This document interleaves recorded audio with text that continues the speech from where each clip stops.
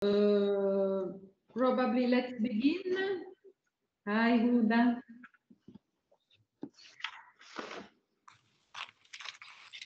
Let's begin. So if everyone agrees, yes.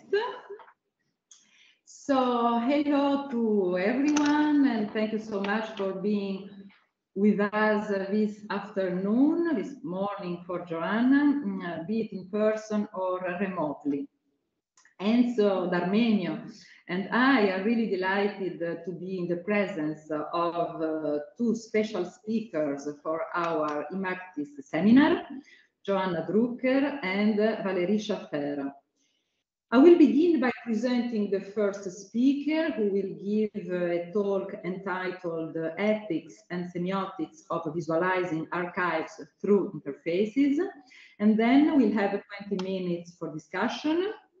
Afterward, I will give the floor to Enzo for the presentation of our second guest here with us in Liège, Valérie Schaffer. Joanna Drucker is currently the Martin and Bernard Breslauer Professor at the Department of Information Studies at UCLA. She is a widely known scholar, not only in the USA, but all around Europe and in various fields of humanistic research, art history, digital art history, visual culture, epistemology, the digital humanities. She can be more generally described as a philosopher. Last but not least, she is an important commentator of semiotic theory and especially of French school semiotics. A twofold example can be found in her work on visual knowledge. For her, as for Barthesian semiotics, not only does visuality have the ability to convey a complex discourse on the world, but also on the visual itself. In this sense, we can say that she's a partner along the path of semiotics, from Benveniste era to the current material turn of semiotics. In fact, in her analysis of painting, photography, or graphic design, she explains that the visuality always implies a metavisual level and an enunciative level. The image is able to express a reflection on itself and on the process that made this image possible. She also insists in her work on the fact that digital code is not abstract or pure, but is a kind of writing inscribed in the materialities of recording media, following in the steps of the constructivist approach of Nelson Goodman's epistemology. In this respect, very innovating is the recent book we presented last October, the recording of which is available on the website of our Center for Semiotics and Rhetorics. The title of the book is Visualization and Interpretation, Humanistic Approaches to Display, Press 2020. It is a crucial book on data visualization, which makes us understand that data visualization is indeed the result of a very long process of working on data, what she calls the life cycle of data. This work is unfortunately often concealed by the designer. She proposes a renewed way of visualizing data, one that is able to show contradiction between data, those entailing instability and epistemic uncertainty about the degree of trust that we can put on them. Joanna has authored a large number of books. I'd like to mention the very important Graphesis, Visual Forms of Knowledge Production, published in 2014, which is on visual epistemology and which addresses a large spectrum of images ranging from medieval painting to data visualizations, as well other books on typography and contemporary art, such as the Century of Artists' Books and the Alphabetic Labyrinth, The Letters in History and Imagination, both published in 1995, in addition to The Visible World, Experimental Typography and Modern Art, published in 1994. She's also known in the art world as a book artist and as a sketch artist. Her work as a book artist has been exhibited in universities, libraries, galleries, and museums throughout the world. We have to say that her theories on visual knowledge have always found the field of experimentation, observation, and theorization in the art practices. The latest book of Joanna is Iliasd, a meta biography of a modernist, published in 2021 about the visual poet Iliasd, who began his career in the pre-revolutionary artistic circles of Russian futurism. In this book, Drucker addresses questions about the relation between documentary evidence and narrative, between contemporary witnesses and retrospective accounts. Finally, for the French-speaking audience, a book is available, and it's entitled Visualisation, l'interprétation modélisante, in the book series Esthétique des données, published in 2020. I'm really, really delighted to have Joanna with us today, and I give her the floor for the beginning of her talk. Thank you so much. Thank you so much, Marianne and Enzo, for having me here. I'm going to share my screen and begin this PowerPoint.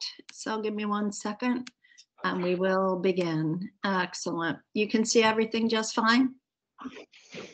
Yes. Okay.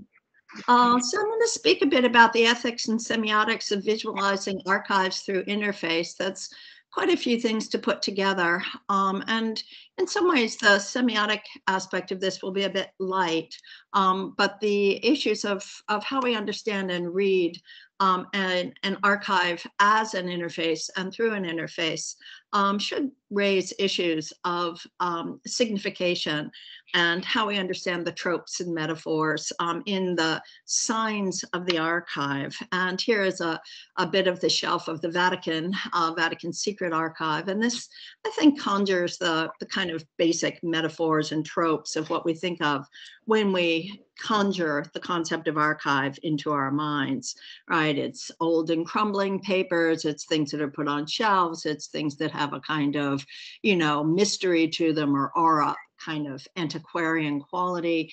And so, we could read these images as well as the material properties of these artifacts and arrangements for all of the way in which they signify archive, right? And, the old parchment, the seals, the various kinds of handwritings, the, physical material properties participate to such a degree in the image of the archive that they're almost cliches. I mean, if you think about somebody making a Da Vinci Code movie, they will, think, oh, parchment and wax seals and obscure handwriting. So again, these are signifying properties that become tropes, become cliches, and so forth in our picturing of the archive.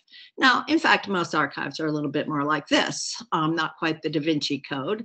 This is the Smithsonian, and the kind of bureaucratic managerial signification that you see here is more typical of the standard archive if we're thinking about archives in the deeper sense of the, the records of institutions, administrations, administrative units. And this is really where the profession of archives comes into being as diplomatics, which is in a role of stewardship and custody for records that are historical records. And they're generally the historical records of a state, of a nation, of an administrative unit. And there are various kinds of, again, protocols that go along with the management of these records. Here we see the Archives Nationales, and again, conjuring these, sort of images of the venerable building, the repository, the carefully stewarded, organized, and arranged, materials displayed here on their shelves. Now, the profession of archives, the archival profession, has very specific understanding of archives, which I've just mentioned, which is the idea of the records of an administrative unit, of a state, of a court, of an organization. And therefore, there are various kinds of professional skills and protocols that have to do with the way in which materials are accessed, acquired, assessed, and organized or arranged, that also carry with them signification at the meta level. In other words, the way that something is organized is not merely a convenience for access, but carries with it an epistemological, value-laden structure that gives the materials, extra information beyond what resides in their documentary identity. Now, as digital scholars practicing work in the digital domain and even in the more analog domain have, become engaged with papers of various important figures or historical projects, the concept of archive has started to get used very loosely. And here, the Walt Whitman Archive, an admirable piece of scholarship in all regards, very, very scholarly, very well done, very carefully managed and organized, presents itself as an archive. From the point of view of a professional archivist, this is not an archive. This is a collection. So again, why the term archive? What is the kind of authority that term itself carries as a sign, so that it gets a kind of gravitas to it? Now here again, the way that we could talk about this particular interface, the way in which the organization of the archive is presented for use, it's very different than what's happening behind the scenes within the digital organization and the information architecture. So when we think about an interface, we're thinking both about physical interface, as in this sense, right, that the building is an interface, the shelves are an interface, but we'll also be thinking about the way in which digital interfaces are organized and function. So here we see things organized by theme or type, right? Published works, handwritten works, life and letters, commentary. So again, it's a kind of typology of components that exist within this repository that are being presented according to a particular intellectual structure. These are interpretive structures, to be sure, and much debate goes into thinking about how they should communicate the contents of the repository. But again, an archivist would say this is not an archive, it's a collection, it's a repository. The distinction matters only insofar as some of, again, the kind of professional protocols that belong to archival practices come into a bit of kind of, question in the organization of a project like this. Now, what about these interfaces? Here we have the Online Archive of California. And again, I think the question of whether this is an archive or merely a collection or repository is up for debate. But this is an excellently organized resource. It has a tremendous amount of material in it from California institutions, collections, rare materials, primary materials, and it's very easy to navigate, and it's clearly organized. So one of the things you notice immediately here is that you have instructions for the user: browse, browse, browse, right, or get help. So in other words, there's a whole set of behaviors of a user that are supported by the instructions in the interface. So the interface appears to be flat. It faces us. It seems to be transparent. It's meant to provide the smoothest possible access to the online archive. And you can search here from A to Z and move through, and then you access primary materials, secondary materials, and so forth. This is a kind of quintessential, perfect archive interface for a digital environment on many levels. We'll talk in a minute about all the things that it doesn't do and that it doesn't announce about its own identity. And to do that, we need to go back to thinking about, the relationship between physical archives and digital presentations. This is the physical storage area of the Internet Archive in 2016. And you see how physical it is, how, it's this giant warehouse with metal shelves and tons of stuff. And this is the Internet Archive as you encounter it online. So again, what is that relationship? What aspects of what is contained within a physical archive as it is remediated into digital format do not show in the digital interface? And the answer is many, many things, of course, do not show.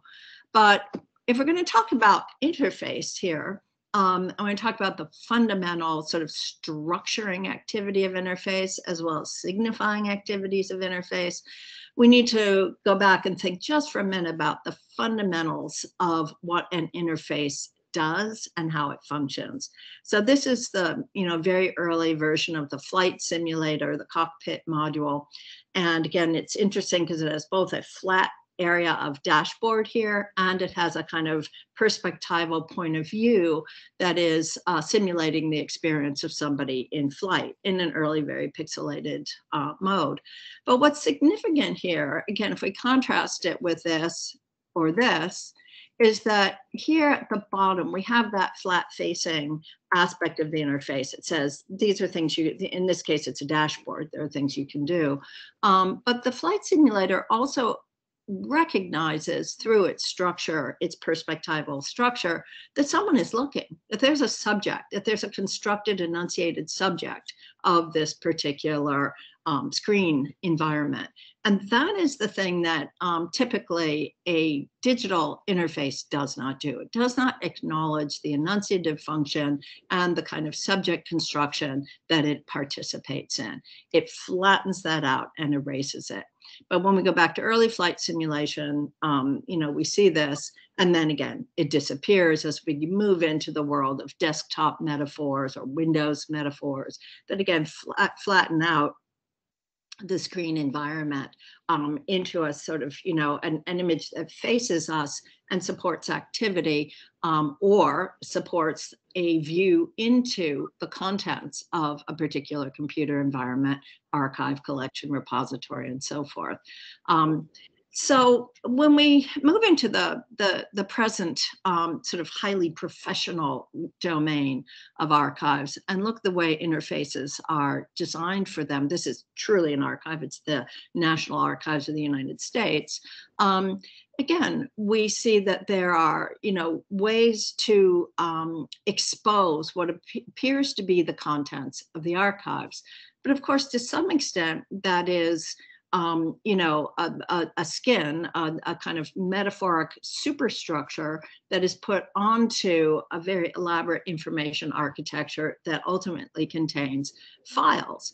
But, each one of these panels can lead us into any number of pathways, often to materials that are shared in terms of the root. These are not actually separate domains, but they are shared points of entry into access, right? But again, this very flat, very well organized. I mean, again, this is, highly professional work. There's everything about it is efficient and functions with a kind of apparent transparency. Here again, the signifying aspect is almost meant to disappear and be replaced by a highly functional, transparent interface. The interface is meant to, in a sense, go away.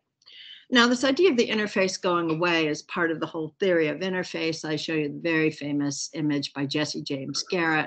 I'm not going to go into the details of this, but this particular diagram is much cited in the interface literature, and with good reason, because Garrett was really pointing out that there's a major distinction to be made between an interface that shows the contents of a repository or site, and an interface that simply supports user experience so that that someone can find, search, and in most cases buy something in the online environment.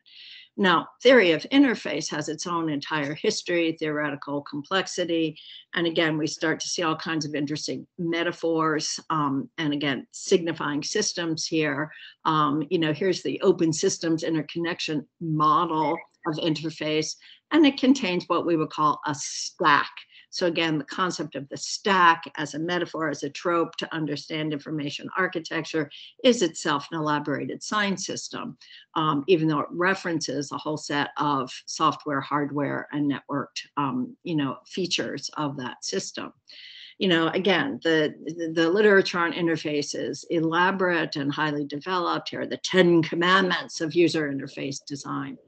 Now, if we were to take time to go through these, which, we do when we're designing an interface or teaching these things, what you would come to in the end, the whole sum of this particular screen, is to, again, make the interface effectively disappear. Make it so intuitive and so easy that it conforms to the 8 golden rules of interface design articulated by Ben Shneiderman.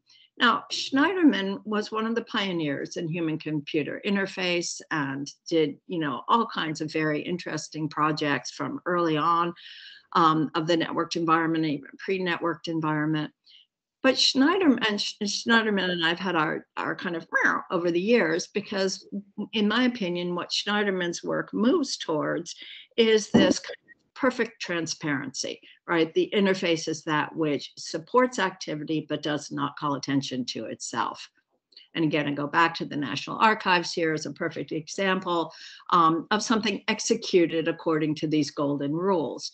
Now, I consider this to be a consumerist model of subject activity. In other words, this is about making it easy to search, find, retrieve, and get what you want. So in that sense, it's based on, a kind of consumer satisfaction survey, right? It's like, that's what the archive is for. And again, plenty of good arguments for this in terms of what the interface can do and how it can function. But is there an ethical issue here? Is there a problem in the apparent transparency, in the ease of access, in the consumer model? There's been a lot of discussion in archival studies about a consumerist approach to serving up materials from collections, and should there be more of a kind of negotiation in the process of access, something that calls awareness to what's going on and what's being delivered. I want to just make one small point of distinction as I'm showing you this messy little Gmail site, and that is to say that an interface should be distinguished from a dashboard. A dashboard, this is a kind of primitive dashboard. This is a more elaborate dashboard and a very, again, sophisticated one. A dashboard is designed to take live feeds of data and make them available for integration across a whole bunch of different analytics and functionalities, so that you get a kind of overview of multiple streams of integrated data feed. It's an interface as well, but a dashboard does more things than an interface. An interface really is a kind of scrim or screen that provides access to a collection or repository.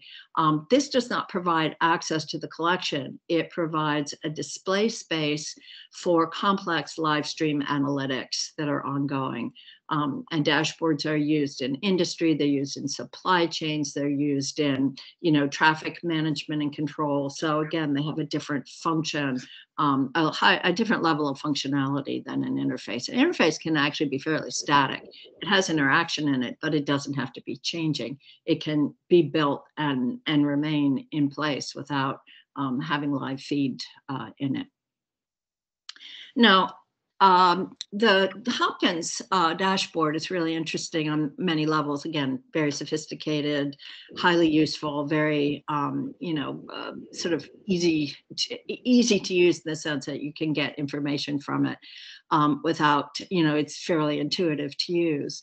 But one of the issues that it raises, again, is a fundamental ethical issue that's part and parcel of all statistical and data analytics with regard to human conditions, suffering, and tragedy, is that Hopkins erases the human face of what's going on in COVID.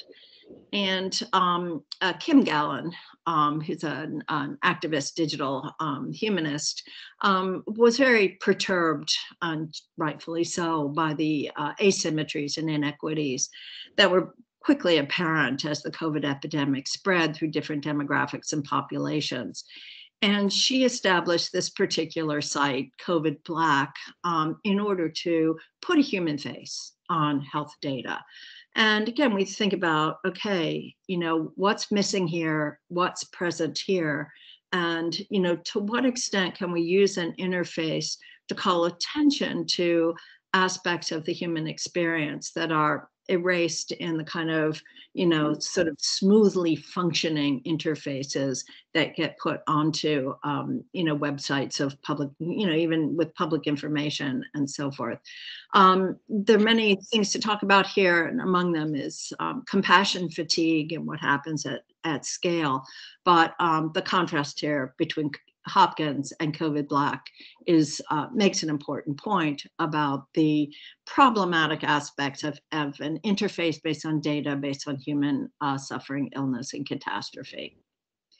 Now, Mitchell Whitelaw, who's a very interesting designer and digital humanist and theoretician, has been involved in any number of experimental projects to rethink ways in which the contents of repositories and archives can be exposed for user, for search and retrieval. This is the Irish and History Wall. This was a project developed by Tim Sherratt for the National Museum of Australia. And again, thinking back to the National Archives image with its clean menu bands and so forth, and then looking at this, we see the difference, right? Color coding, nice, highly aesthetic choices, presentation of primary materials in miniature, a timeline. There are many structuring elements and information-rich elements present here, neatly distinguished by, again, the graphic organization, so that we can get access to it. We can see into the archive, we can see into the repository in a vivid way. Other projects that Whitelaw calls to our attention in his discussion of what he calls generous interfaces, and again, I believe that's his term, here's another. This is the All Artists Interface Prototype, again, for prints and printmaking. How do you give a user a sense of what it is that they are looking for? What are the affordances that are supported by data and metadata that can be graphically, displayed for to expose? So here we have something that is not quite so transparent, right? It doesn't fully erase itself as an interface. Instead, it says, here's some things an interface can do to show you more of what's present in the repository. And here's another of the projects that Whitelaw called to attention. And this is interesting because of its cross-correlation. We have a decade browser on the left, and then we have prints, and then we have individual works featured in the center. So again, what correlations are happening here? The interface is not just exposing, in a sense, what the contents of the collection might be, but it's also calling on the structured data as an integral part of the way in which that interface functions, and therefore exposes that metadata is part of what we could know in getting to know a repository or archive. So this is important because the politics of metadata are so highly charged in terms of, authority files and, the standards and so forth. So really interesting to look at. And we might even consider in a thought experiment, what would a culturally faceted browser rather than a decade browser look like? So if we were saying that we want access to an archive like the National Gallery of Australia through a faceted lens of cultural perspectives, what would that look like? What kind of ethical issues would that address? So as I move towards the kind of final sort of parts of my remarks here, I just, again, invoke the National Archives once more as this kind of official face of archival activity. This is, the repository of record for the United States, and its interface is meant to be as transparent as possible. Now, one of the principles of archival studies is that what an archive like this, a true archive, should preserve is the original order of the materials. In other words, the sequence in which they were produced and the administrative units from which, to which they belong and from which they emerge.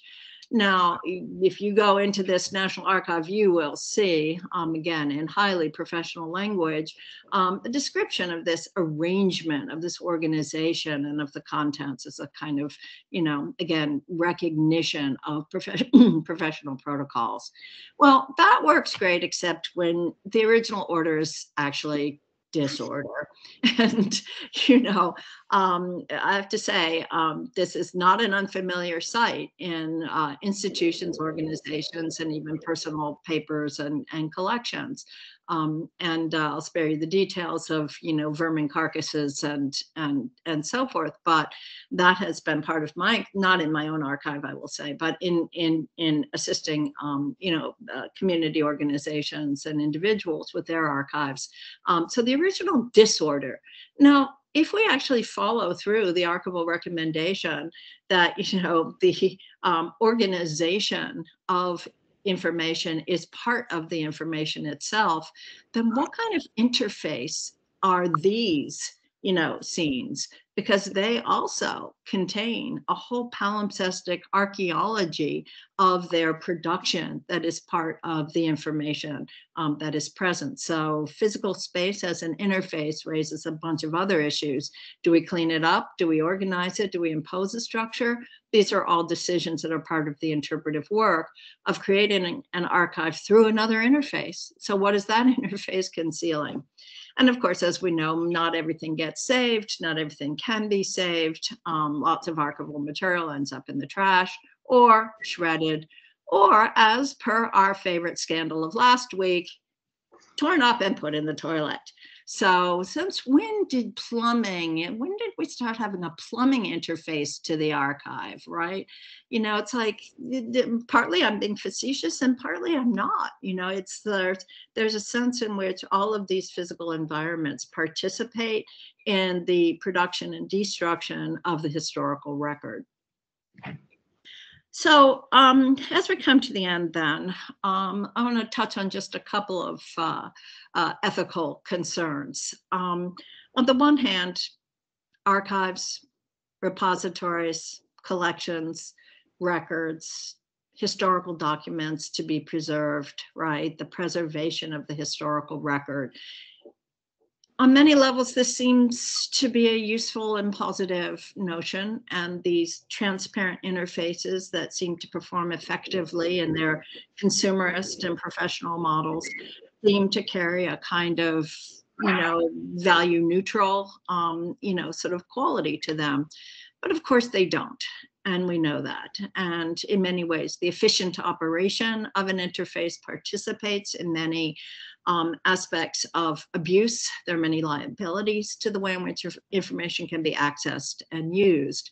So here are FBI records. Not every community wants its records and its materials to be fully apparent, to be fully accessible.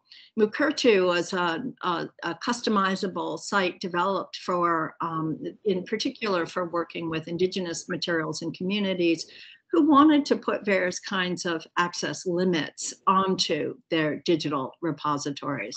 And so Recurtu sites have proliferated, with quite successfully. There's another indigenousaRchives.org. Again, the question of, no, not everything should be fully apparent. Not every interface should offer access equally to all members of the public. There should be, zones and domains, community archives. There are liabilities for having materials fully accessible, as we will see in just a moment.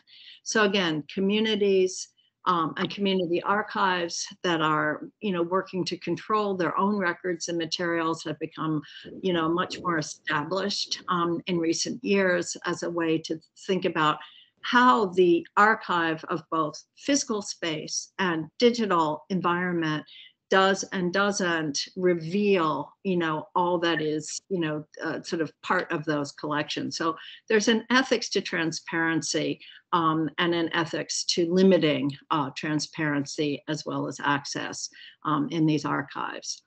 And, a couple of good examples of this include, for instance, the QZAP Zine Archive, a rather venerable archive of gay and lesbian materials.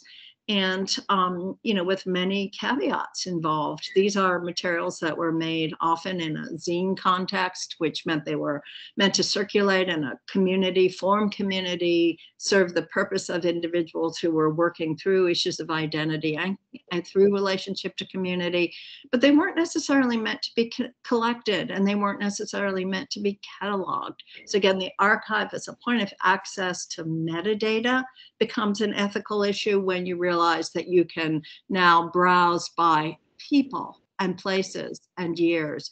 So someone whose identity as a queer, out, gay, trans, or bi person might not have been something they wanted to have be public, or that might have been a phase or, a transition period for them, are now identified in metadata. So again, there's a whole ethics to the way in which the structuring environment of the interface, signs, right, the identity of someone through these metadata categories and so forth. So again, there's many liabilities here. Lost archives, found archives, again, bringing things to the surface that were part of historical phenomena that have been obscured or lost. This is from the Pittsburgh Courier, and again, the search for the lost archives, bringing these materials forward would seem to be a very positive contribution for archivists and historians. But again, liabilities exist. This is a very famous project, the Belfast Project at Boston College. And this contained, interviews and archival material from the period of the Irish Troubles and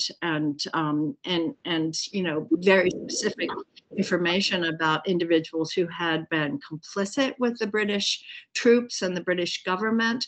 And so the Belfast Project contained sealed materials.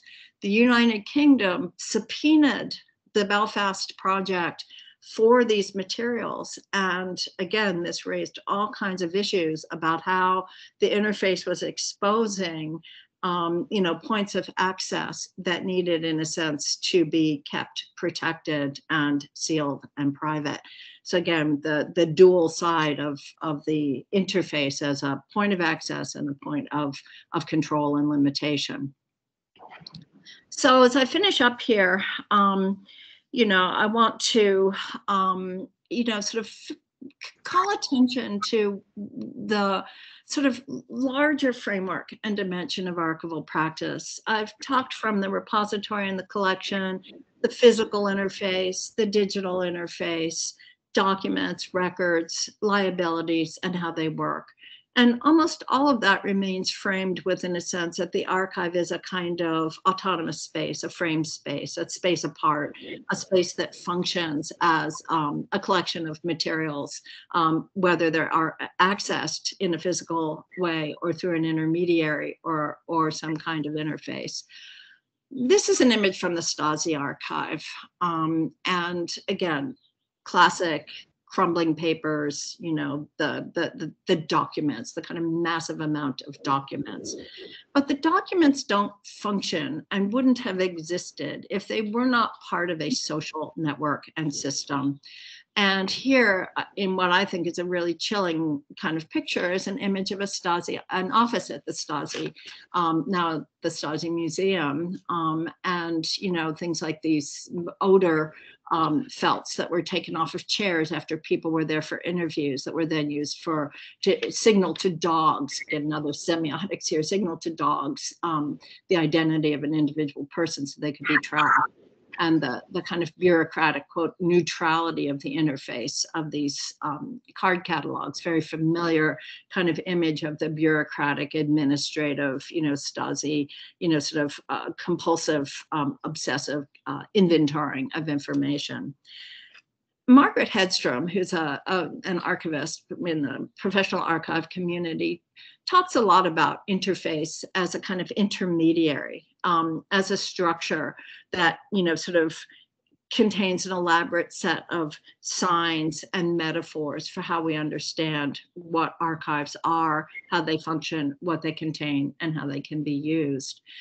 If we were to spend time reading this room and reading these elements as signifiers, what they lead to as an interface, this is an interface to an archive, to its site of production, is that they show us that it's not really that the concept of the archive does not reside simply in its documents and in the management of its materials, but in the way in which, if we flip this around, all of these things lead back into the elaborate social systems that enable their functionality.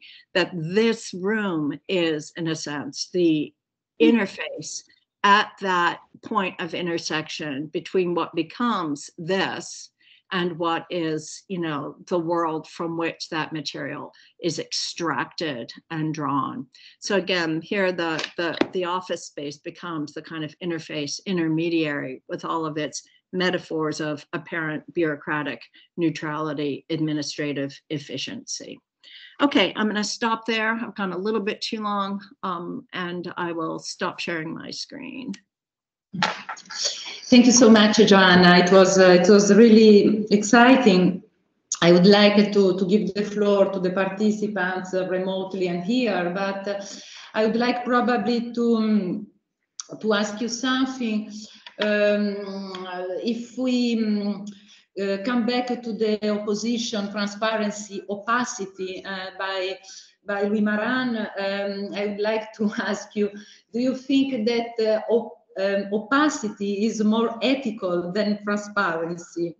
In which sense opacity? Not only in the fact that the enunciative level is shown and problematized, because in transparency, in websites that are transparent, like for the COVID, John Hopkins COVID, so it's completely homogeneous. Not only it's transparent because it's homogeneous in the sense that translations of faces, situations, emotions, and so on have been unified in a too homogeneous material. So I think that in the opacity there is more ethical épaisseur, because of the multimodality and the multimateriality that is kept.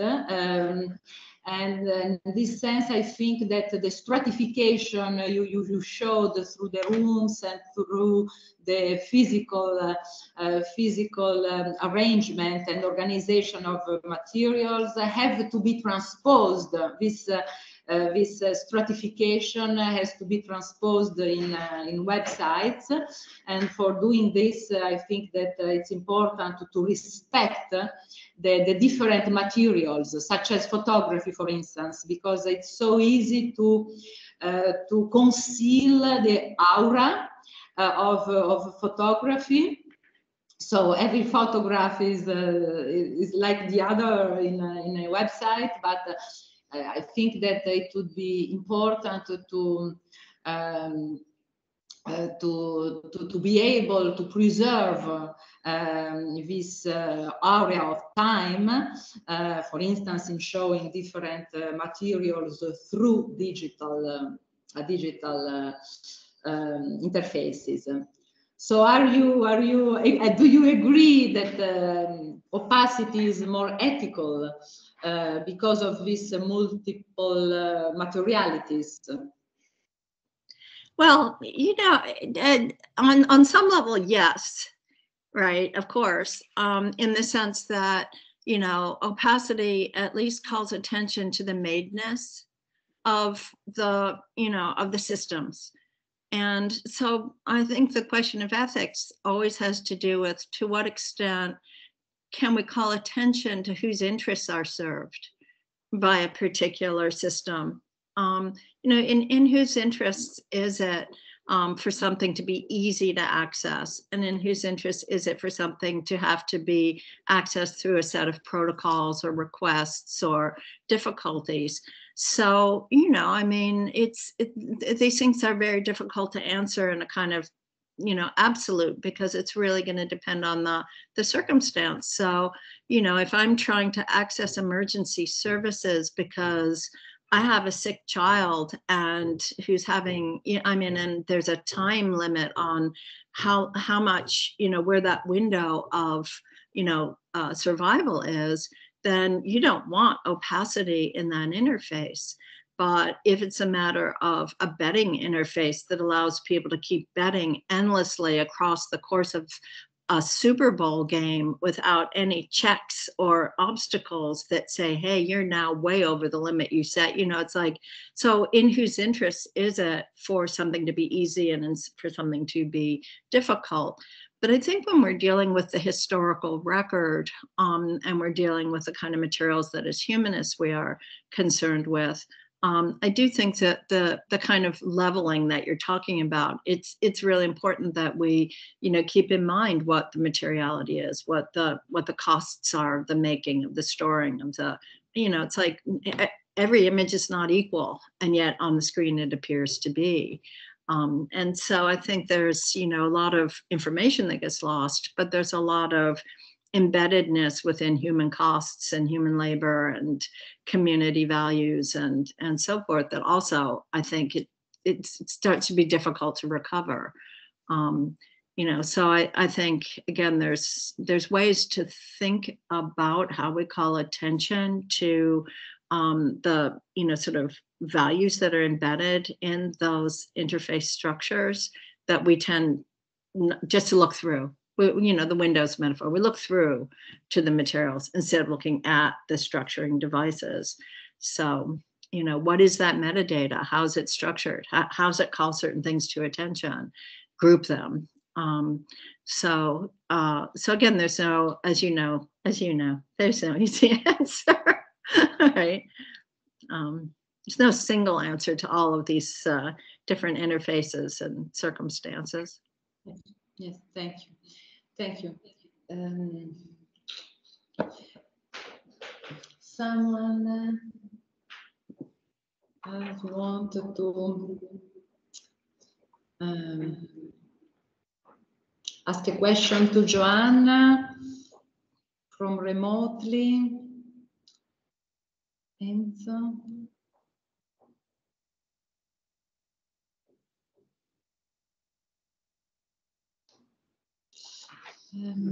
Dario Rodigliero, hi. Here we are. Thank you, Joanna, for the presentation. Always nice. I like very much the way in which you are able to put together data visualization, interface design, and this argument about the virtuality and the materiality of our archives is very interesting. So my question is a little bit provocative because lately we are talking a lot about this metaverse and No, I'm a member of the Meta Lab, so we had this discussion with Jeffrey Snap about this. So I was wondering if you, if you have some thoughts about this, the potentiality of the metaverse for archives, if you have ideas in this sense, and yeah, just this. Thank you. All right, so I'm gonna, when you talk about the metaverse, two things come to mind, and I'm curious what's in your mind. On the one hand, I have this kind of like, you know, the madman global access to all things at all times, you know, the kind of Mabuza, you know, the sort of right, okay, there's that aspect of the metaverse. But then there's also the augmented reality aspect. Are you including the whole sort of AR, VR sort of experience when you're invoking the metaverse? I mean, an answer in both direction is very appreciated. In my mind, it's more related to virtual reality, and It you is. can do with archives. Yes. Yes. Okay. So, all right. So we'll let the madman go for a moment. Yes. Send them off. But you know, one of the questions that one of my colleagues at Virginia used to always ask when we started talking about building interfaces and building things was, you know, to what extent is it really useful to invest in simulating in a digital environment the properties of a physical environment? You know, is it worth the overhead, right? What's the cost? You know, the cognitive load, as well as the, you know, computational load, as well as the environmental load. I mean, the cost of the environmental cost, as we know, of building these systems is huge, right? I mean, we know that Bitcoin and cryptocurrency absorb more energy than the city of London. Okay, so, you know, there's an ethics there that we need to be, I think, aware of until we get our bicycle powered, you know, systems and can sit in and you know, ride out the, you know, generate enough energy to power our little VR systems. But the question is, you know, what's the VR do? And I know, you know, I have no interest in VR. I'll put it very bluntly. You know, those systems are to me like games. They trivialize and kind of overbuild what I can grasp much more quickly in an intellectual structure. I'm more interested in the intellectual structures. And again, they simulate the so-called real, right? So, you know, it's like, why bother when I can, you know, if I go to the Online Archive of California, I can read through a list of repositories or search materials through metadata structures really quickly. I don't need to be in a pleasure palace of, you know, or a memory palace of, you know, the simulated, you know, Borges library in order to have that experience. So, you know, I guess, you know, for me, it's of no interest, but no doubt for many people, it's a wonderful, exciting, you know, game experience of how to encounter culture. Have you spent much time in VR? No, not at all. But I remember when I was at the MIT, there were a lot of people interested at this subject. So I started to explore a little bit data visualization in 3D. I have the same feeling you have. I mean, why to replicate again? And I'm still waiting something interesting in this field. Yeah. Maybe with Oculus we can have a more deeply, a more intense environment to interact with. But I was just thinking that maybe the virtual environment is something between the two words you are discussing. Yeah, I guess we'll see, you know, whether or not there are features of, you know, again, interpretive activity, intellectual engagement that can be built within that environment that aren't simply a replication of the physical, but also impose, you know, various kinds of interpretive schema from an intellectual point of view into those environments as well. And it remains to be seen, really. mean, we haven't yet really built the multifaceted multiverse that digital humanities originally thought was going to be part of our work. We've remained very much in kind of hierarchical systems, single standards, and so forth. Well, anyway, there's other questions, but thank you for raising the VR issue and letting me seem like a crank, because I just don't like it. Thank you very much. And we have 3 more questions. Okay. Gustavo Gomez. Yeah, thank you. Thank you for a very interesting talk. I wanted to ask you if we get back to Maria Julia's introduction. She was talking about your book on Iliad, and I wanted to ask if both topics intersect. If by working on the Iliad productions, you went to encounter culture through digital archives of his works, like.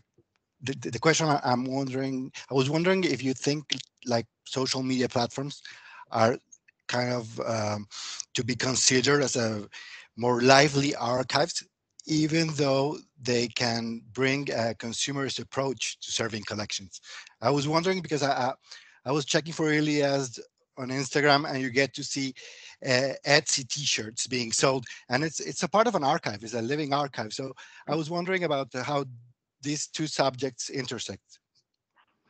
It's a wonderful question. I'm not sure I can answer it succinctly or briefly, but I will say that, you know, my original engagement with Ilias as a research topic came when I met his widow and was able to work with her in his archives. And I had never had an experience like that. And it was transformative and magical and engaging to actually be handed, you know, materials that were from the early part of the century. And so the fact that, you know, everything gets commodified and spread all over the place in internet environments and turned into T-shirts and cups and other things, you know, that's, you know, the opportunism of the of our current world. But, you know, it allows people to know about things and feel identified with culture in ways that, you know, hopefully will lead them into a deeper understanding of the value of the work of somebody like Ilias. You know, why not? So, yeah, but it's interesting that you bring all of that up. Thank you. Sure. I would like to say that I haven't read the latest book of Joanna, but having read the other ones, and especially visualization and interpretation, I think that a common characteristic, a common feature can be the fact that Joanna wants, in my opinion, always to show the heterogeneity of the origin of the sources of documents as experiences of documents. Yeah. I think that your meta-biography tries to be like the data displays that you proposed in the visualization and interpretation book. So very the heterogeneity and the stratification and the relations between different experiences of different documents has to appear to the audience, and this is an ethical Yes. instrument. But it was effectively a very interesting question. So Huda Lankadam. And we should wrap up so we can give the floor to Valerie. I'm worried about not cutting into her time. So Yes. But we have 4 or 5 minutes because you okay, great. Perfect. 5, but Okay. you can so we have 4 or 5 more minutes. Okay. Okay, great. Thank you, Joanna. Of course, this was quite a enriching and thought-provoking talk. So I wanted to kind of go back to the topic of ethics and its relationship to the the transparency and opacity discussion.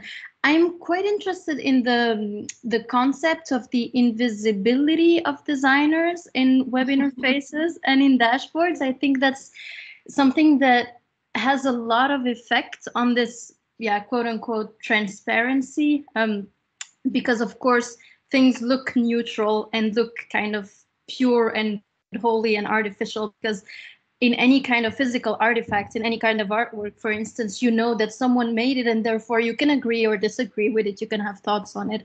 And that's not the case for a lot of web interfaces, especially the very institutional ones that you show, that all look, very finished and pure. So do you think that there is, an effect, or that we could try to salvage this by bringing in or visibilizing maybe the designers in web interfaces?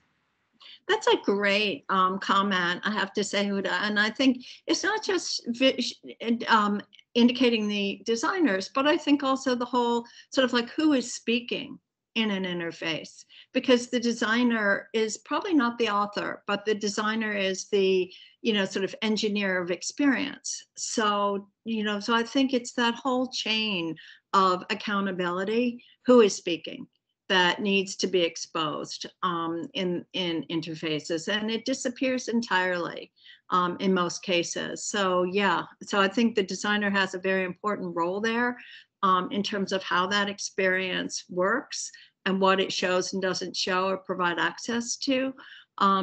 But I do think the larger question here is who is speaking and how do we show, that, sort of authorship chain and the authority chain that it's linked to. Who has authority to speak?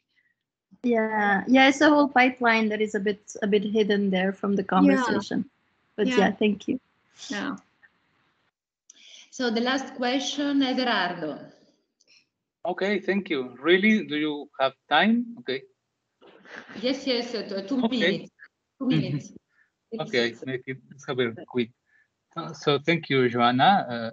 It's always very interesting talk. So I think it's related to the last question as well. So I think that what are your thoughts about also this kind of flattening of interfaces to access archives? Because as you said, of course, we have standards, norms. We mainly use doubling core for metadata, where it's expected to do that. So many systems are designed onto those recommendations. So we accept that sometimes it's taken for granted that we should construct this according to those expectations. So sometimes also we maybe forget that some data is consumed by non-human agents. There are many robots and bots of the web. So it's a kind of inter-cooperation between humans and machines, right? So my question is, okay, so do you have you continued working on some other examples of interfaces that rescue different values that would be mainly subjective? Because I know you have worked on what you call aesthetic provocations. So that would be my question. I mean, Everardo, I wish I could say yes, that I have the perfect solution for you, which is the perspectival, multifaceted interface that is, sort of self-consciously calling attention to its enunciative apparatus. So, but if you'd like to build it for me, I'd be very happy. Maybe we could get Dario to do that instead of getting pulled into the matrix metaverse. So, but no, I mean, I do think, these are questions that are not, the solutions here do not have technological obstacles to them. They have only, the obstacles of in whose interest is it to build such things, and what would be the benefit and to whom, to have these kinds of more self-consciously, self-aware tools and platforms. So I think what you're touching on is very important. But I wish I could say I had built it. Thank you very much. Thank you very much. All right, I'm gonna take the back seat here and enjoy Valerie's presentation. Thank you very much, Joanna. Thanks to everyone. So Enzo will present Valérie. Our second invited speaker is Valérie Schaffer.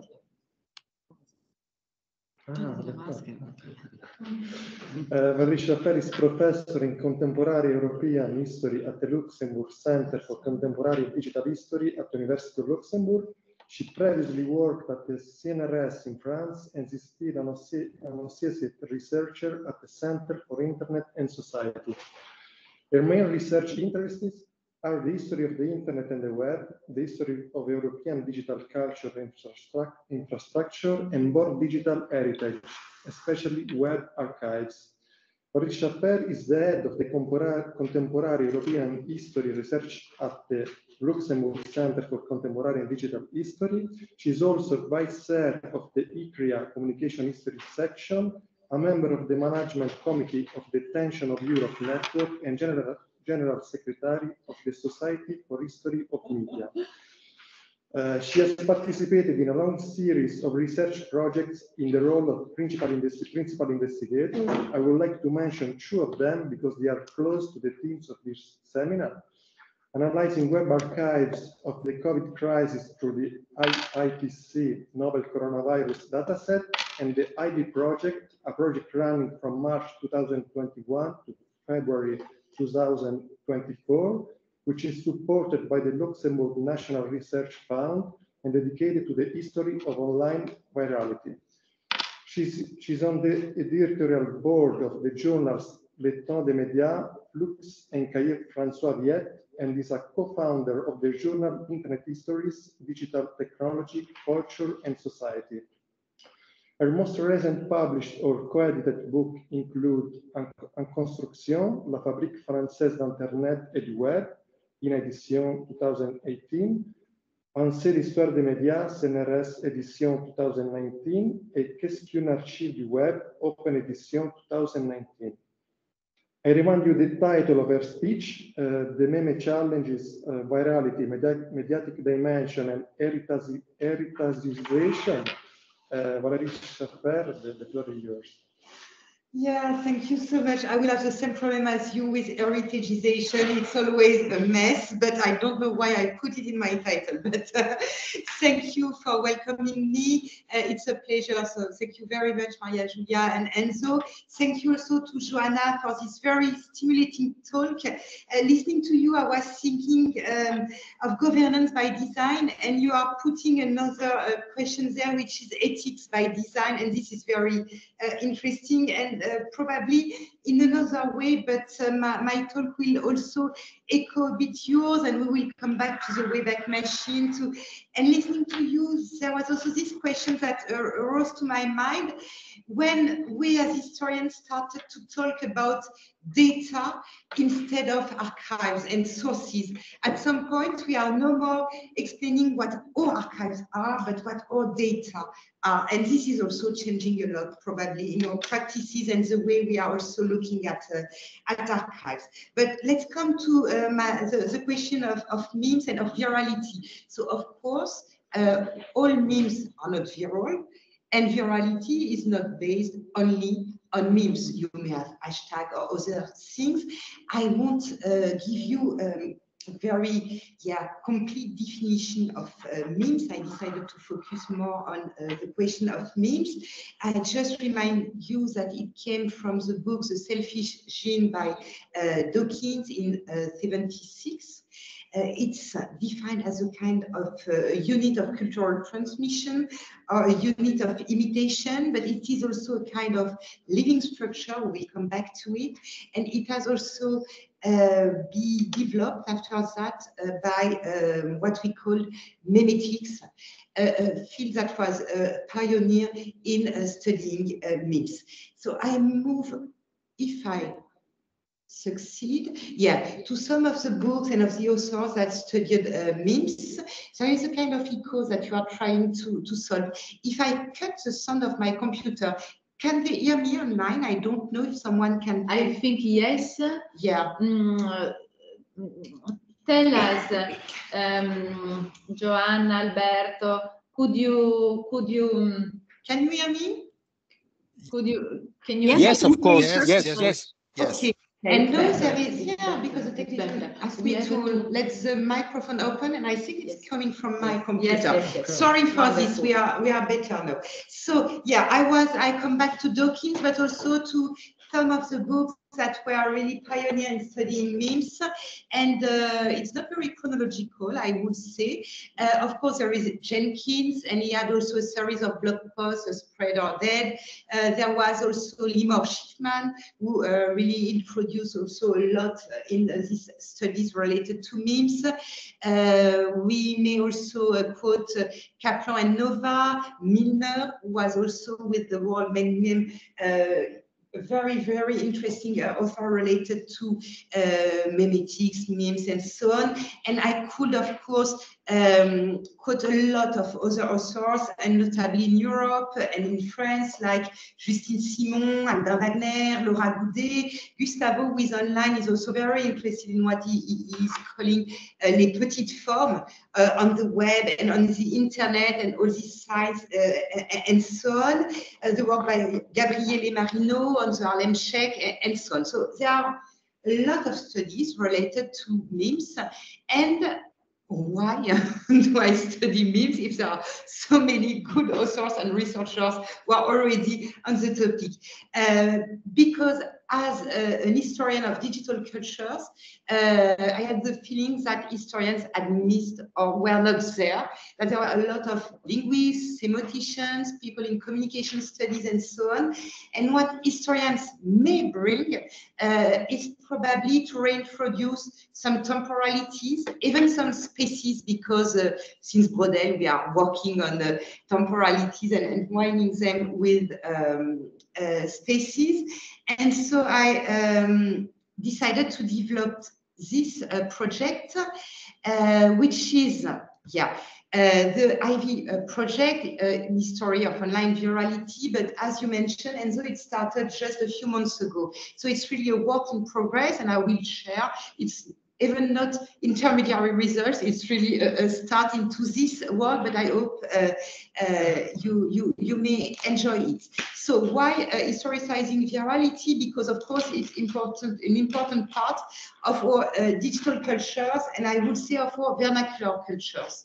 A second point is that there are many affordances, changes, circulation that are really challenging historians, but also other fields, and that it's a kind of global phenomenon. As you will see with the Harlem Shake, it's occurring internationally, but you can have a very, very fine or scalable reading and follow the Harlem Shake in Limousin, Ardèche, or in every part of the world, and this is quite fascinating. So what we aim to do in this project is also to recover processes and context, to put memes into context and really into an environment that allow to fully understand their transformation, their changes, their uses, and so on. I'm not sure we will entirely succeed, but we will try. And of course, it's also fascinating because it's a transmedia and trans-platform phenomenon. And you will see that it's also quite challenging for historians, and especially when you want to go into the past of these memes. So we will start, of course, with early memes, or we already started with early memes. I didn't put the name or the dates of these memes, but I don't think we have really time to play and but the challenge will be what's the name and what's the date. So I don't know in the room if you want to, if you know all this old meme. And the first one, for example, the Godwin's law, it was defined at the beginning of the 90s, and Godwin defined it in Wired, if I remember well, as a kind of counter meme. And his idea is the more a discussion is developing on, at that time it was not on internet, but on Usenet, news groups and so on, the more you have a chance to see a reference to Hitler or to Nazis. It's also related to Flam Wars. Then you have, of course, the Dancing Baby. It was 96 for the first appearance of the Dancing Baby. Then you have all the Days Are Belong to Us, 98, and Amsterdam from a Canadian art student with the music from Disney. You will see that there are a lot of links between, also more traditional media productions and this kind of memes. So there are early stages of memes that are still used regularly. For example, the Godwin's law is still something that people refer on the internet when you have this kind of discussions that are becoming more and more difficult and touchy. And so there are many forms of memes, and I wanted to give you a few examples based on the Rickroll to also show you how challenging it may be to recover all the appearance of even one unique meme. So the Rickroll, I especially like it. It is based on the song by Rick Ashley that was famous in 87, Never Gonna Give You Up. So everybody probably is aware about this song. And recalling, to recall someone, means that you will put an appealing link on Twitter, on Facebook, or and people will click on it expecting something very stimulating. The first occurrence in 2007 was teasing for the video game Grand Theft. But instead of your content, you are Rickroll, you will see Rick Ashley appearing and singing Never Gonna Give You Up. So it's full of humor and as you will see, it may become more serious than we may expect. Of course, and we were talking during the lunch about genealogy of images, there were previous kind of Rickroll, like the duck roll that appeared previously. So you can go through several other pranks and jokes and on the internet, but you can also see that there were several formats or forms of Rickroll. For example, wine was Rickrolled by teenagers in 2013. You may already imagine the challenge for the historian. Of course, you have press to retrieve it, but wine has disappeared and you have no archive, of course, of wine. But you can also find QR code, like in Twitter. I think this QR code may be a Rickroll.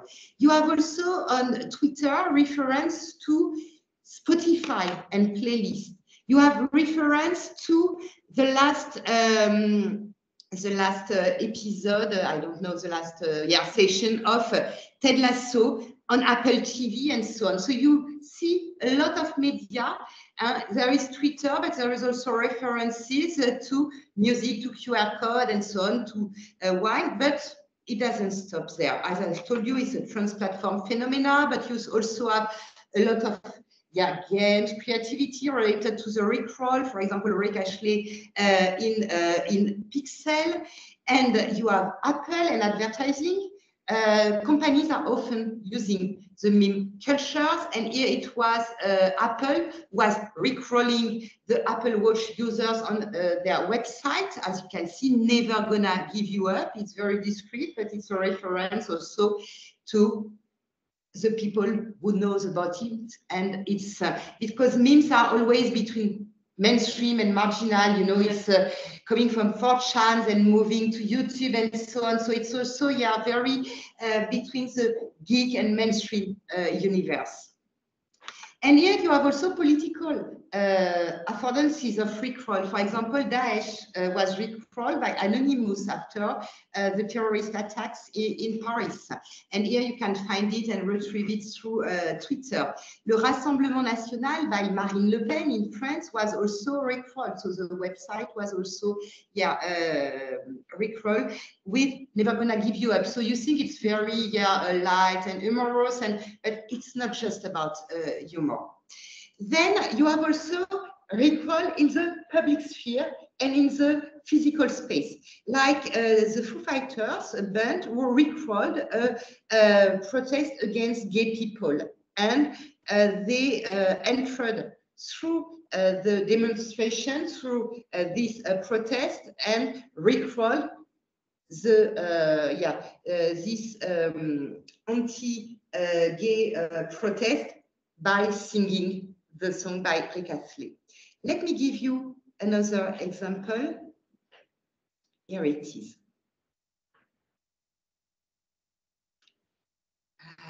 Here it is. If it wants to start, I'm not sure. Yeah, probably. We're no strangers to the law. You know the rules, and so do I. Full commitment's what I'm thinking of. I wouldn't get this from any other guy. I just want to tell you how I'm feeling. Make sure you understand. I'm never going to give you up. I'll never let you down. We're not going to run around and desert you.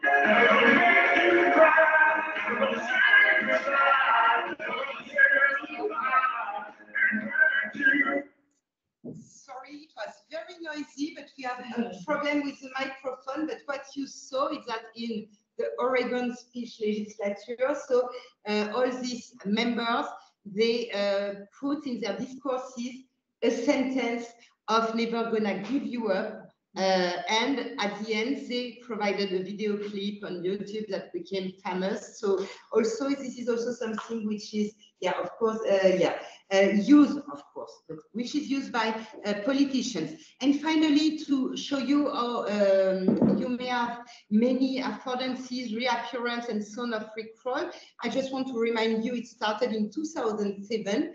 And here you have, watch your lyrics, COVID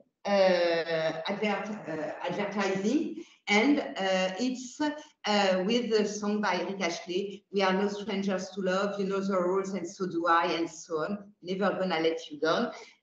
So you see a lot of reinterpretation, transformation, and so on, through text, through drawings in the public sphere, on several platforms. So you may imagine how difficult it is to retrieve this kind of phenomenon, and to also find it through times and through several temporalities. So of course you have some help thanks to, for example, a rickroll database which is preserved in the Wayback Machine, so in Internet Archive.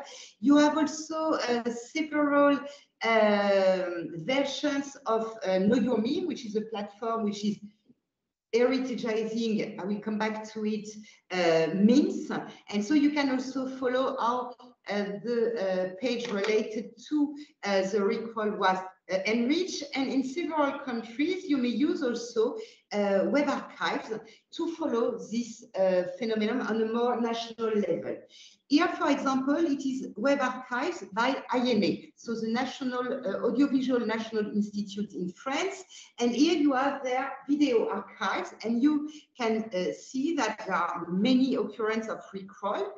It is in France, within the perimeter of IMA, which is related to the French audiovisual. And here you have the archiving of platforms like YouTube or Vimeo. So you can also see this timeline. And talking about interfaces, the archiving institutions are more and more providing also this kind of tools. We will see some bias of these tools a bit later, but this is a way also to change a bit the scale and to look closer at this phenomenon through time in one national context. Here, because you can't mix the database of videos and of Twitter in INA, then you can cross it, but you can't cross it online. You will have also this kind of tendencies that are also mirrored thanks to the archiving of Twitter by INA. Of course, you have just a part of Twitter and of the perimeters that INA is defining for the archiving of Twitter, which is very specific, and you have to know exactly what they are really archiving. It is related to audiovisual accounts, journalist accounts, and so on. So not all French Twitter, or of course the whole Twitter sphere. So here we are with a question about heritagization and the challenges to retrieve memes through past and through their changes. Of course, there is a lot of noises. You have so many data, but at the same time, you have a lot of silences too. And the first one is related to the fact that, for example, web archives are not especially targeting virality or vernacular content. And even sometimes they try to deduplicate their collection. So you may imagine virality is about duplication and circulation and noise. And this is not something which is so easy to manage for web archivists. So at the beginning of the project, I will come back to it, but we were totally enthusiastic about the fact that we would work with web archives, and the more we are going into the project, the more we are discovering that we absolutely need to cross the live web, some kind of platforms like Know Your Meme, which are giant platforms. If I mention 4chan, Reddit, and so on, you may imagine it's quite impossible to have an overview of every part of Reddit, for example, but you see that they are really playing a very important role, and notably in the production beginning of memes. So you have to entwine live and archived web, and as historians, we like to cross also and triangulate sources. You can't also miss other media, and we are also trying to see the role that press and other media are playing in this question. It is not so new. Jenkins, for example, with old and new media colliding, was already into this kind of question. Okay. So, related to sources, we tried with Fred Payet, who is also working with me on the project, to have a kind of typology of all the sources that we could use to, of course, retrieve virality. And as you can see, there are a lot of sources, but some are absolutely not possible to grasp. For example, what's happening on WhatsApp or Telegram is very difficult to follow. Nobody is archiving WhatsApp, but it's almost the same problem, for example, with TikTok. At this stage, web archives may have archiving of Twitter, Facebook. It's already a bit more complicated. TikTok, Instagram, and the others. It started a bit during the COVID crisis, but it's very difficult to archive. There are choices too. And so this is also a question for the future. Studying, for example, the web archives of the COVID crisis without TikTok, does it make sense or not? What are we missing, and so on?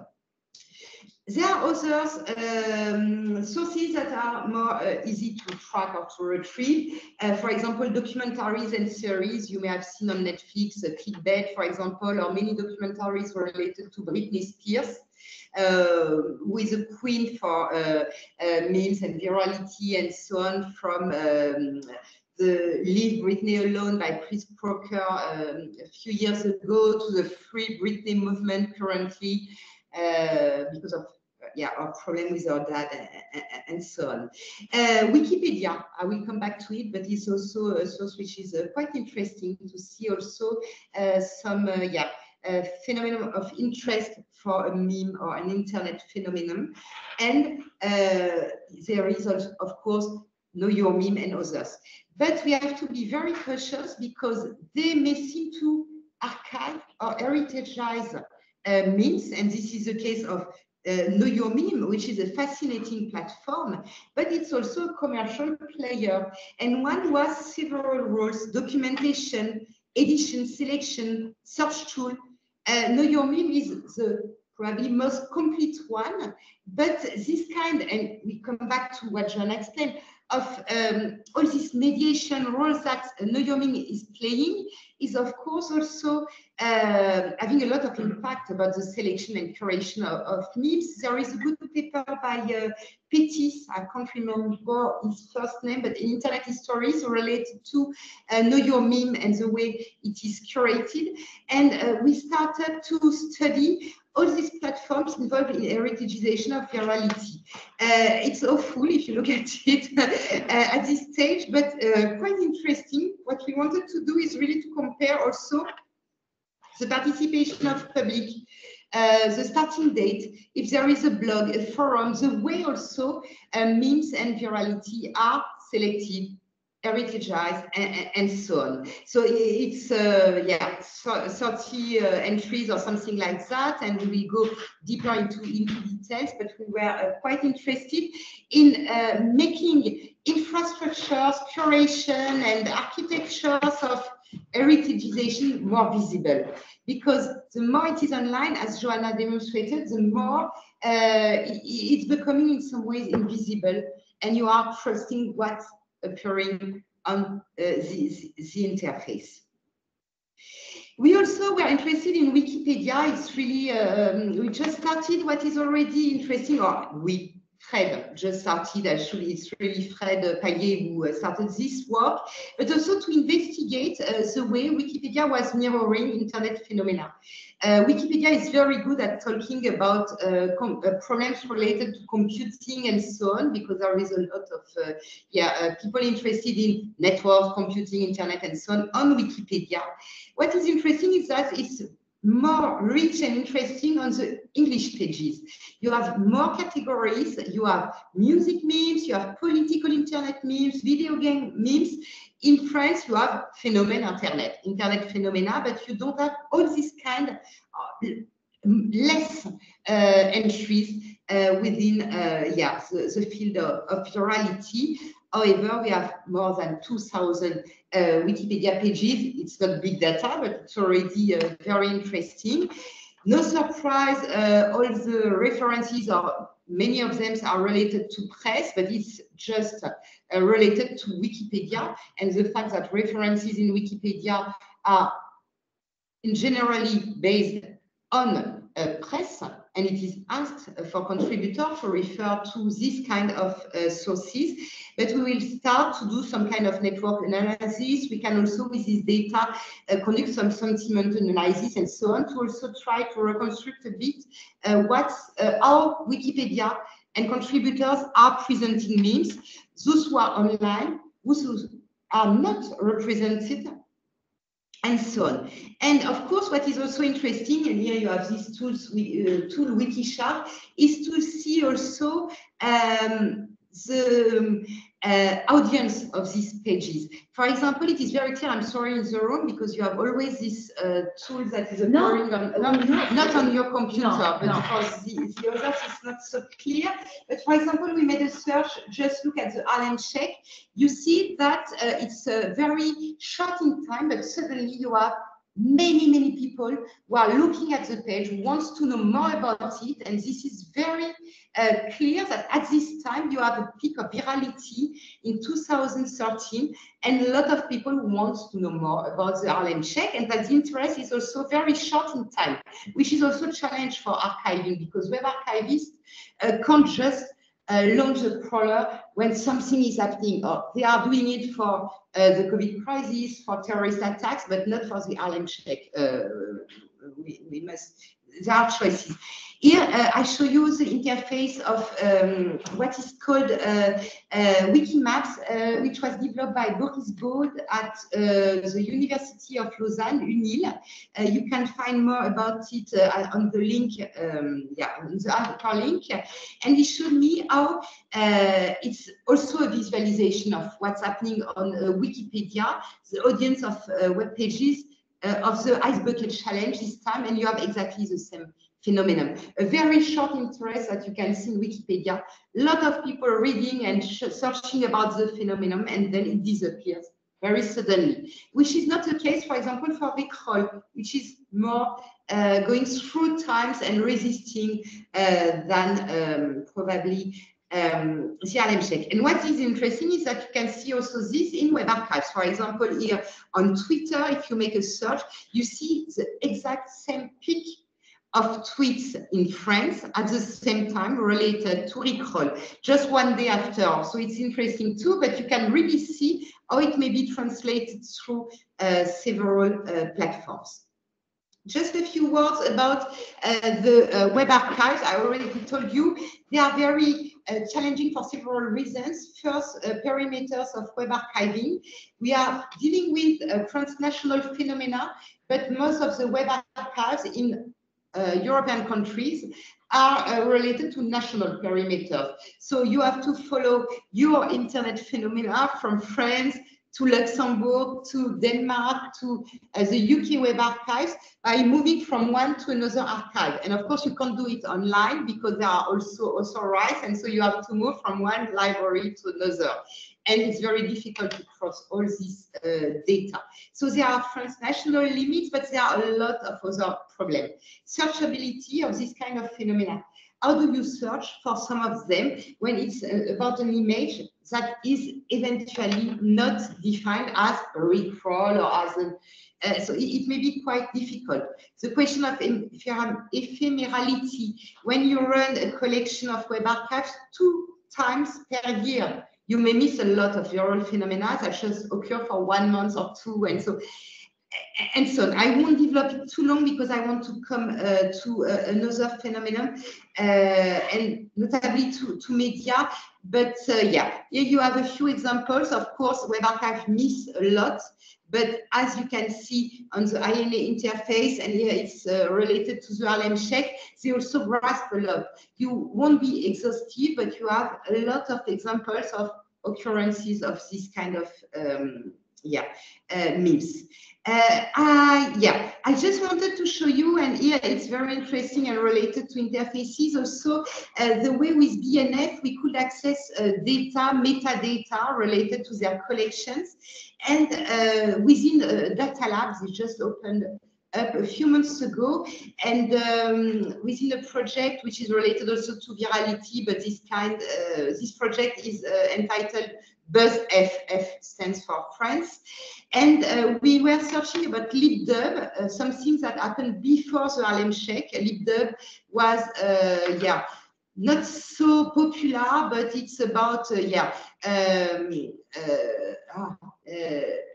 you have a song and you move your lips like you are singing the song. Exactly what is currently happening on TikTok. So you have a new kind of LibDub on TikTok, but at the time there were some LibDub, and we wanted to compare the occurrences in web archives. It's just about web archives and not the live web of the time, because not everything was archived, but we wanted to compare LibDub and Harlem Shake. And this kind of visualization is quite interesting. You can see also again that the Harlem Shake is very well represented in web archives in 2013.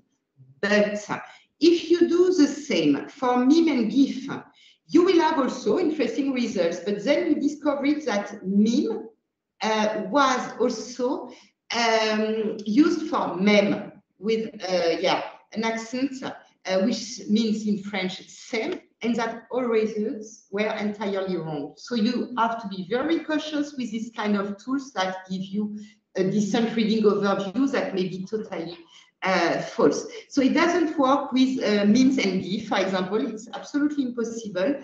While it is working better with the Harlem Shake or the LibDub, because there are no equivalent in the French language.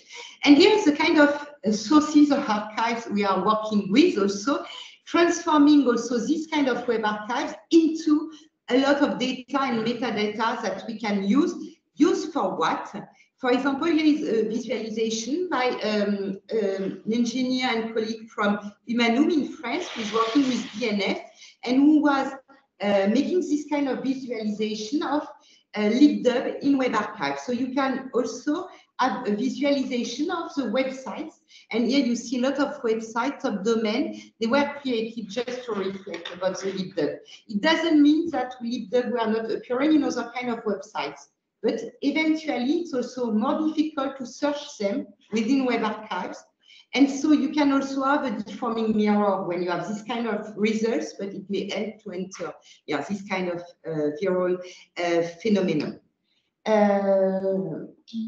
I should shorten or I should go very fast for the last 10 minutes or longer? No? Yes, 10 minutes. Yes, but 10 minutes. Do what you want.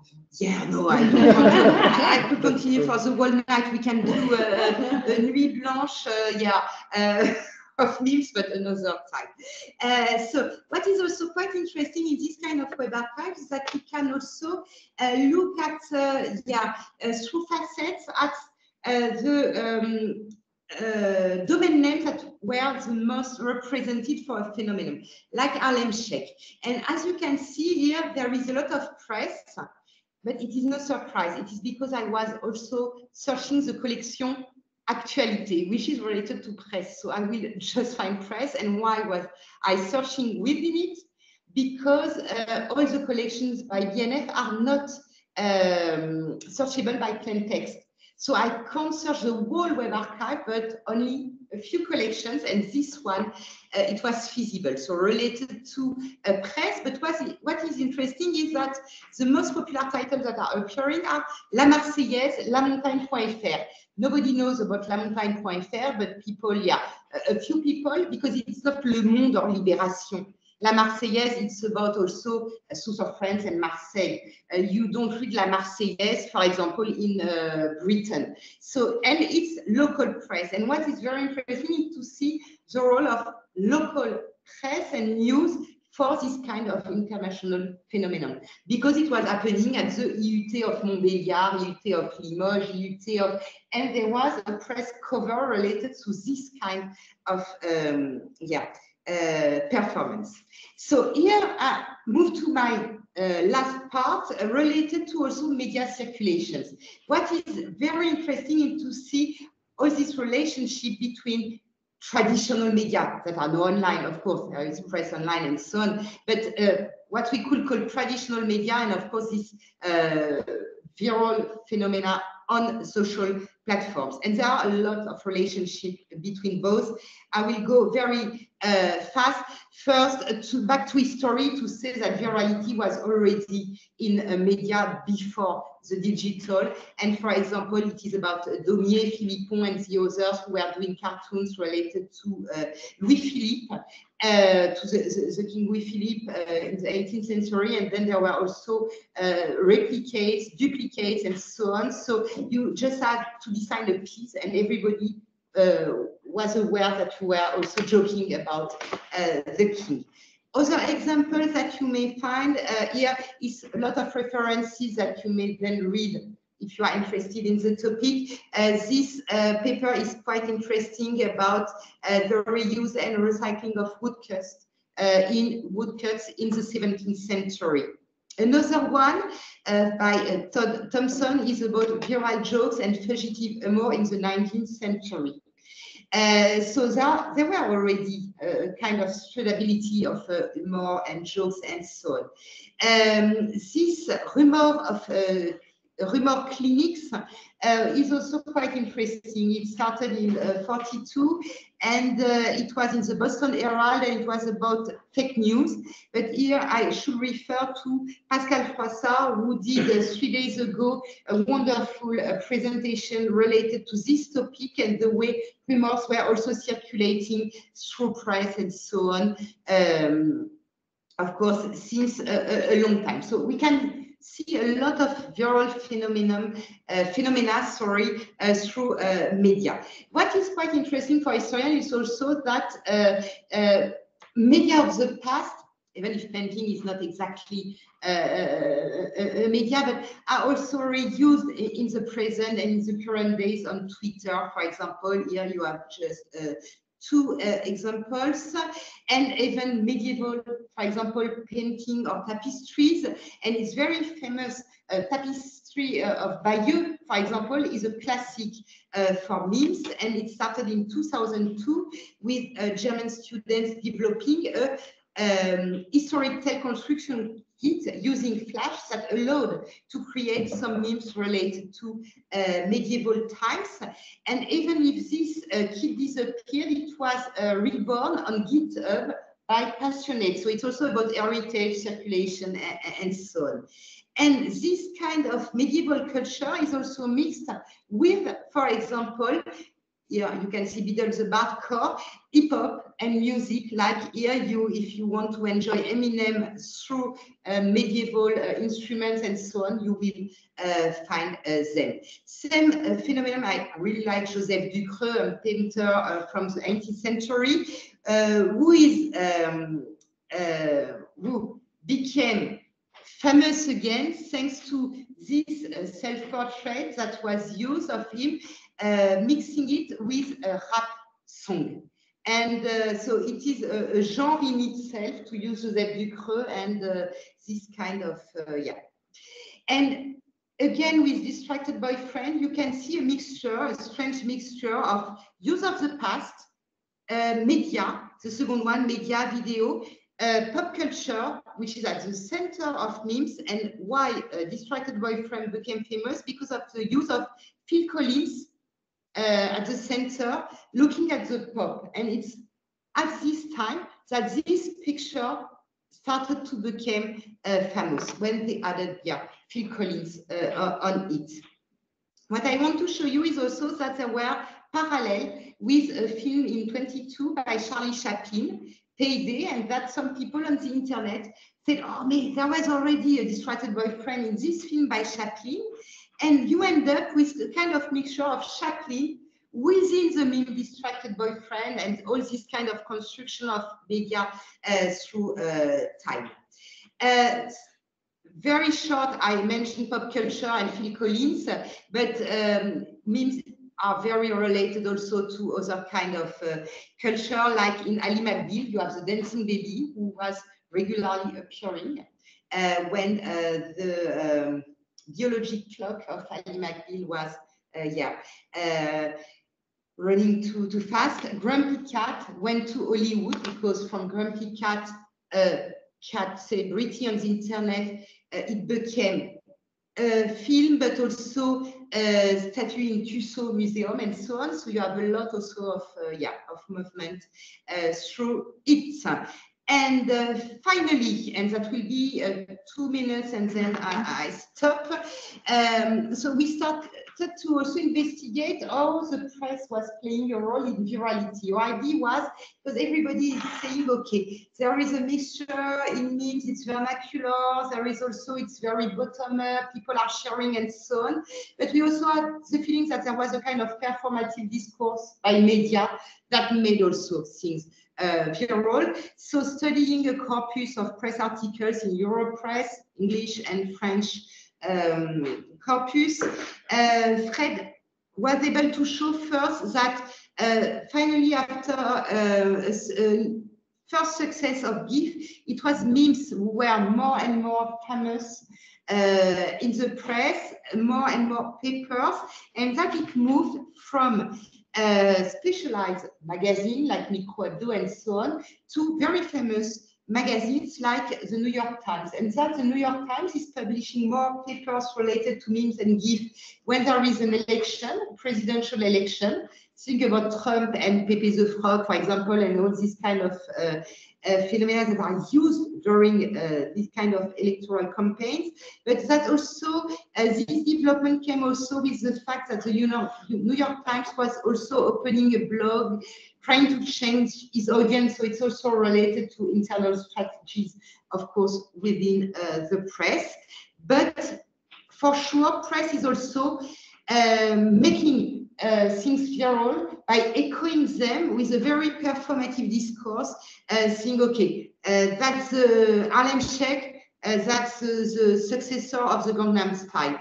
It's viral, it's very, it's a viral dance and so on. And so it's explaining also why people are then clicking on Wikipedia to see the web page and so on. So I stopped there. I was already, I guess, too long. And yeah, it's just after 10 months of research project, so probably in 2 years we will have more also to put on the table, but I hope it will stimulate at least, discussions. Thank you so much. So you talked about the possibilities and difficulties in studying meme from an historical point of view. And I don't know if there are already questions, but I have a general question to begin. Do you already found some correlation between the history of media and the history of meme? For instance, I think that social media have really helped to transfer meme around the world, and I would like to ask if do you see already a specificity in social media meme compared to previous form of meme on the internet? I know it's a difficult question. No, thank you for these questions. Yeah, of course. One answer will be first in sharing. It's very different, but everything on social platforms is done to stimulate this kind of sharing with buttons and so on. That's why we are also so interested in this kind of architecture, the way they are curating contents, they are also making them more visible and so on. For example, if you go back to the dancing baby, it was first disseminated through emails by people, but it was 96, even if people were interested. In France, we were just moving to the web. It just started. In the United States, it was a bit more developed, but it was really something more related to, I would say, the geek community. What has not changed is that, as I mentioned, a lot of memes are also starting in communities like on Reddit, on 4chan, and not thanks to the general public at large. It's a mistake. They are spreading memes, they are then transforming them, but there is also more generally a strong relationship to, I would not say marginal communities, but very specific communities. But of course, social media have developed this kind of circulations. What is very funny is last time I was reading a paper explaining that no GIF and memes are for boomers, and that for teenagers it's a shame to see their parents and my generation, for example, sharing GIF and memes. So I'm not sure they will disappear, or but it may also change from one platform to another. Mimetics phenomena will stay. It doesn't have to be a memes like a macro image. It may be something like I showed you in TikTok is full of mimetics stuff, but it's no more this kind of macro image and the meme as I showed you. It's also changing through generations, but as you see, the Recroll is also able to survive since 2007. So some are very, are also able to adapt. Thank you. Lorenzo. I do have not really a remark, it's actually a curiosity. Are you sort of working, or you will maybe end up with the definition of virality, or rather, because if you don't have it, you just to backdated it to phenomena of cross references that maybe not belong to the digital era. So I just wonder, also because there is a different chronicity, right? I just wonder in connection with this peaks. I won't end up, I guess, with a definition of virality, but with more a typology of virality. I would say defining it. Many authors have started. It's very complicated. First, I talk about buzz, and people told me, oh, it's so. It was the word in the 90s. It was about buzz. It was not about virality. So the words are also changing. That's very interesting to follow them. Nobody was talking about viral content in the 90s, but there were plenty of books about how to do the buzz. One colleague that could really talk about it is Gustavo Gomez-Mejia, who is online and make a systematic study of this kind of occurrence of buzz in the press. He will publish a paper soon on the topic. But following this kind of words is very interesting. A typology probably saying, okay, there was this time related to macro images. For example, someone who did it was, I don't want to make a mistake about her name, but I think it's Travis in her History of Cats Online on the internet, where she's doing a periodization of cats on the internet, starting with the first occurrence with for example, Cat and Memo and so on, and moving to cat celebrities and know what's occurring. And you have, so the problem is also that each phenomenon each phenomenon may have its own periodization and definition. Some things have changed with cats on the internet. For example, it was cute. It was also about cheeseburger and these platforms that became famous thanks to cats.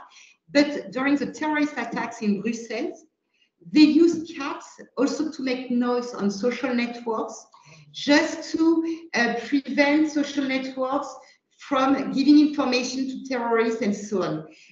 You saw also this phenomenon in Asian countries, in some protests and so on, I can't remember, posting food on the networks to make noise and to also prevent from finding information that may help maybe policemen, terrorists, or it's of course not the same, but yeah. So you have this kind of sudden things that may also totally change your definition.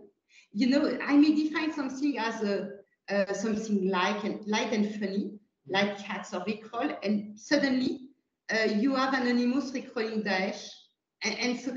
And yeah, and this definition, when you see all these controversies by Dawkins, Jenkins, Schiffman, Milner, and so on, I'm not sure I could find the right definition. I will probably, yeah, try to discuss all previous definitions, and that will be already a lot. But if we can have interesting typologies and periodizations, that would be wonderful, at least. But yeah, and thank you for the question.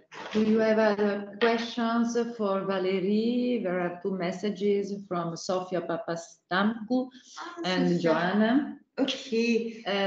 Probably there are no more questions. I would like to ask you something very marginal and peripheral, but I go through. So you know that I'm trained in art history and in semiotics, so my question will be a little bit probably not so interesting for you. I don't know. For me, what is it? No, we'll see. No, but it's to say that when I look at the distracted boyfriend, the Chaplin version, and so on, I think about what we spoke before during lunch. That is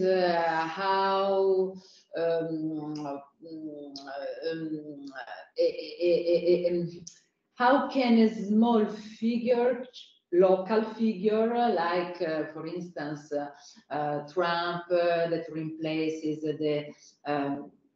the boyfriend or another actor or Chaplin himself, how the local actor, how the local person can change the globality of the image and of the frame. Because I don't know the literature on minutes, but I always have the impression that we pay attention to the repetition, yes, but not to the changes, not to the deformation. Not only the deformation of sense, of signification, of meaning, it's very important, but the changing of the whole composition, you know? So how can you put in relation the local replacement, le remplacement, with the global effect of the image, of the frame? It's a problem that is important for you. It's not at all important, but for visuality is more important than for the song that can be repeated in a political discourse and so on. Because with image you have a surface, that we have to read simultaneously, in the sense that we have an immediate impression, even if you have to read the image a long time. So, but you have to take account of the problem of the globality, the wholeness, the unity and of this heterogeneity that changes the meaning of the world. So local and global, but not local and global in the sense of streaming and peripheral or marginal, but local in composition. So it's an interesting question. It is why we need interdisciplinarity in these studies of memes. And this has been studied in some ways, but for very unique phenomenon. Yeah. There is not this global vision to come to it. That will also bring up a bit more of theory about it. Because just putting a name on the distracted boyfriend, even not the face of Trump, but just Phil Collins, using one kind of typo or another, just turning the image, the size of the macro image, everything may change also the meaning of the image and of the meme. So it's really very important. And even with songs, for example, having Eminem play by a medieval instrumental will entirely change. You don't have to look at the interface or everything to see that, or to hear that it's also a transformation, a mix, or it's also very interesting. I would say for us it's of course of interest, but here we trust semioticians, art historians, and so on, who are very well equipped to do these kind of things to help us, because it has started with this kind of studies, but really based on one or two phenomena, but to draw a bigger picture that we can also complete with all we can bring about context, temporalities, affordances, and so on. This is why, for me, really, memes are about interdisciplinarity. It's really something that we can't do alone, but really by crossing our visions. But I fully agree with you that it's really, the transformation. And this is also something which is making it more difficult to retrieve in web archives and so on, because searching an image which is always transforming, how do you do? It's quite complicated, and it's often based this kind of searchability on text. If it was tagged distracted boyfriend, even if it's Chaplin or Trump on it or not. So the way you tag it, the way you refer to the original, if there is an original, and in this case it was a picture, a commercial picture, which is not so interesting, but so yes, because I think that discourse analysts can be useful, yes, because they are probably less interested in the process of virality and in the conquest of different media, but more interested in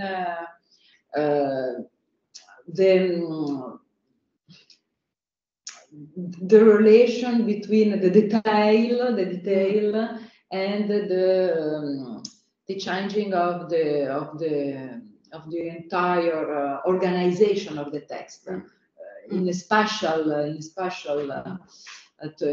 terms, especially for photos and images that are visual. And last but not least, but why it is also important, you brought, of course, visual culture into the discussion. What is very important is also that we have studied the web a lot based on text. Finally, it is also something that we are not discovering, but that it's a lot about audio, about visual things, and that you can't enter the meme cultures based on text, and that to focus, for example, in Joseph Ducreux, just on the words that are changing is not enough, of course, and this is not what is meaningful, and that we really need to take care of these visual cultures that are developing online. Thank you so much, Valerie. Thank you so much. So here in the room, we are satisfied and we don't do not have a question anymore, but probably you at home, do you have more questions for Valerie? I think not. So it was a great pleasure to listen to Joanna, to listen to Valerie, to make them meet as well, and all our discussions, I hope they will be fruitful in the future. So thanks to everyone. We'll have the recording. We'll diffuse the recording through Facebook in some days, so you can listen to us again if you want. And thank you so much. Have a nice evening. Bye bye. Bye. Ciao, ciao, ciao. I miss. Okay. The questions, the chat. Oh, thank you, Gustavo. It was great to see you so again. Even online, but yeah. Il nous reste l'idée, il ne faut pas oublier deux idées surgies pendant la séance. Maria Giulia doit faire un roman sur la résurrection de Julia Kristeva et Valérie a évoqué une nuit blanche sur les mêmes. Ça, c'est une très bonne idée. C'est génial. Ben, Gustavo, t'engage tout de suite. On va faire sans toi. Et, ça serait fabuleux. On y réfléchit. On a les bons formats. Il n'y a plus qu'à choisir. Ça serait excellent, franchement. La nuit blanche des mêmes. Moi, par contre, pas de roman. Ça, on y réfléchit. Merci beaucoup. Bonne soirée à vous. Gustavo, c'était un plaisir de te revoir. Hein. À la prochaine, un plaisir. À la prochaine. Au revoir. Merci. Ok.